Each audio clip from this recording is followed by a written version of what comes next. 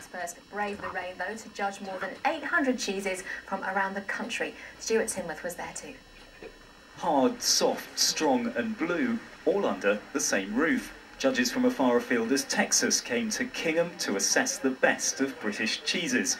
The only problem, one very flooded marquee and a frantic race against time to get them all judged before they floated away. The water this morning, when we looked at the little river going past here, was 4 foot nearly below the top, and it's now encroached almost 50 feet across the lawn. I have never seen rain like it.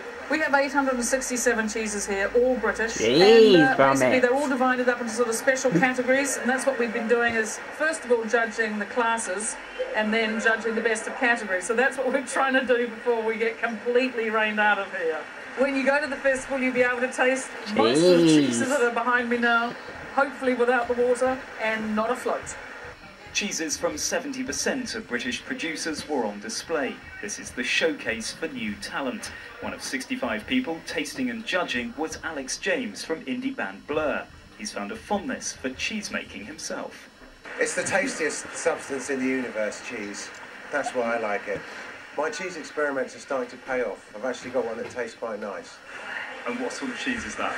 It's a goat's cheese wrapped in vine leaves, washed in whiskey, washed in apple brandy, washed in all sorts.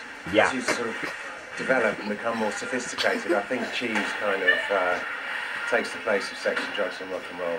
You know, music and cheese are similar. They're not kind of essential, but they're sort of the finer things in life.